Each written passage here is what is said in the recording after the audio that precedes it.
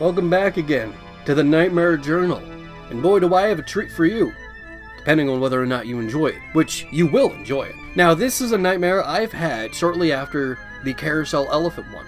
Like a few days afterwards, for some reason in that one year 2017, I was having a bunch of nightmares that would just wake me up in the middle of my sleep. Couldn't tell you why, couldn't tell you how. Couldn't tell you what was happening. Great googly moogly. But this one was a bit different. So, sometimes, you know how dreams would just change out of nowhere? How they just go from one thing to the other, with like no rhyme or reason, they just, like that? This is kind of what happened, except it's like it had a transition to it. So inside this dream, I remember I was playing a Dark Souls styled game. I think it was more like Bloodborne actually, because I actually have Bloodborne. I do have Bloodborne. And I remember I'm sitting there on the ground, and I'm going ahead and watching the TV as I'm playing Bloodborne, or this Bloodborne styled game. I'm not sure if it exactly was Bloodborne or just based on it, because it featured a location I had never seen.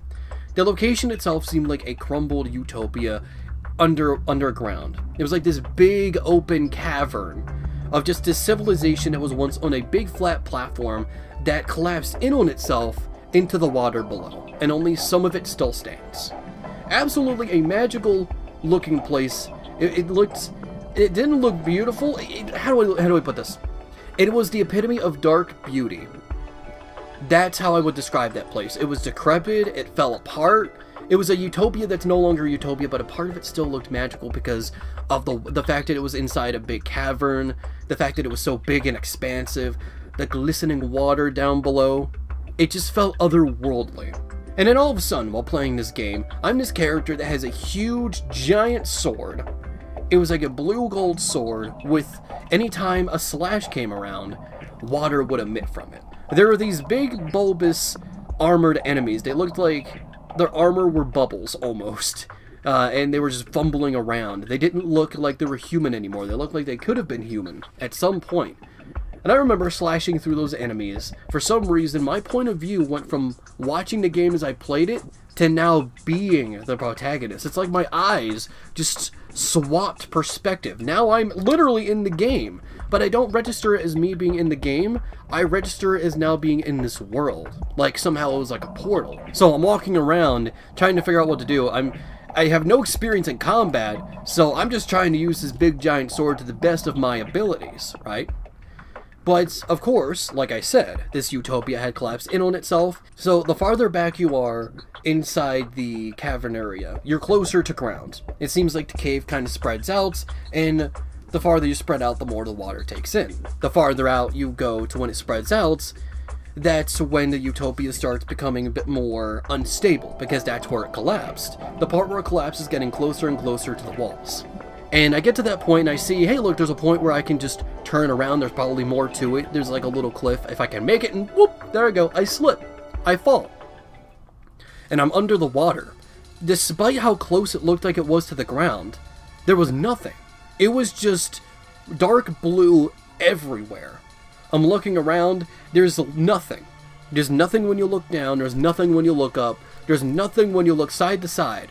Just pretty much a big blue void underwater, and I see something in the distance. It looks like a humanoid-like figure, but with no legs. Have you ever heard of the Ningen? The Ningen is sort of a cryptid that is sort of like this humanoid-like figure. They're kind of like a mermaid, I guess, but they're meant to be huge. They're much bigger.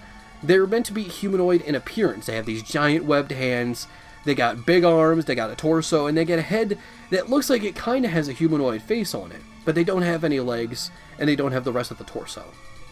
They're sort of this cryptid and urban legend that you could easily just look up. I think they're a neat concept, I like them, but essentially, imagine this thing in the distance. And it has like dreadlocks. Dreadlocks that look like they're from the movie Tarzan. You know what I'm talking about? Tarzan has like those dreadlocks that don't really look like they're braided. They just look like big, long bits of hair. Imagine that. So I'm looking at this thing and thinking like, well that's fine, it's not that big. Then it clicks in me. It's not that it's small, it's just really far away. And as soon as I realize this thing gets lightning speed and whoosh, comes right to me, grabs me with its giant hand, It looks like it's about to eat me. It has no teeth. It just opens its gob, its triangular looking mouth. There's no teeth, no tongue, no nothing. And so I get this big ass sword that I have and I try in vain to stab its mouth. But of course it's not affecting it. It's just dragging me in. More and more. And by the time I get to its mouth, I'm awake again. The same thing happened with the merry-go-round dream where I just jolt myself awake. And once again, yes, I did sleep with the lights on. Judge me, I don't care. You try having these weird-ass fucking surreal nightmares. I'm sure a lot of you probably actually have experience in that, but... Shut up! I don't know what was with me, and having these kind of nightmares that would jolt me awake. Couldn't tell you. I'll give you a little bonus nightmare because it does relate to the topic. So I did have another dream, and the reason I'm bringing this one up is because it's incredibly short, and it does relate to the fact of, like, jolting me awake. I've mentioned in the episode before that there was a point where I jolt myself awake screaming, but that wasn't from a scary nightmare. I never got to explain it, and since this one is really short, I figured I might as well. So I don't remember all the details in this dream. In this dream, I was living in one house and my mom was living in another house across the street. We've never been in these houses before, but we're on the balconies of these houses. They're literally across from each other on the street. We're screaming and yelling at one another. For some reason, we're having a heated argument about something. And my mom would not listen to me in this dream. So we were screaming at one another. And at one point, I just yelled this out. I just yelled something else, and I swear to God, I yelled, "Shut the fuck up." But here's the weird thing. When I yelled that, I woke up at the exact moment I started yelling that. So I literally got up from bed yelling that. So it was literally just like this. Shut the fuck up! And there goes my poor dog running out of my room, and I'm thinking I'm a crazy person right now. So here's the thing. I did call my mom, and I was just like, "Is that normal? Screaming shut the fuck up when I wake up from a dream?" And she's like, "Yeah, it's normal." I felt like a crazy person. It never happened before. I felt insane.